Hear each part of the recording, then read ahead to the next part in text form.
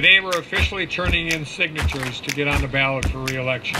We're going to win this election and continue doing the right thing for Wisconsin. There's only one candidate in this race with a record of doing the right thing for Wisconsin children and families, and that is Governor Evers. The stakes are very high this November, and our governor is focused on doing the right thing for small businesses.